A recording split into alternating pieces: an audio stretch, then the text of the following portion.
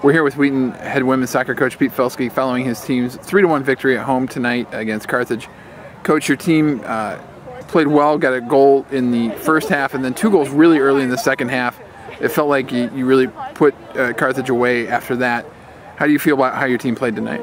You know, we're playing a little lethargically. It was a good win, and we wanted to come out the second half, obviously, put them away as quickly as possible, and we did that.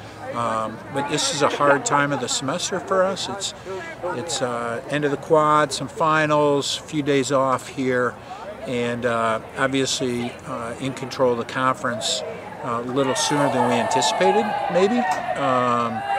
So we're trying to find a way to get motivated a little bit, and we're not playing exceptionally well. We played okay today in the first half especially, but overall we'll take some things away that we can certainly do better tomorrow practice. Coach, your team did clinch, actually over the weekend, clinched the CCIW title. Yep. Talk a little bit about what that means for the program and what that means for the history, having been the winningest program in the CCIW. Sure. You know what it does, I think, is it gives our new players something to take hold of, and you know, they've heard a lot about the program prior to coming. We've got a really good young group, and it takes some time usually to get into things.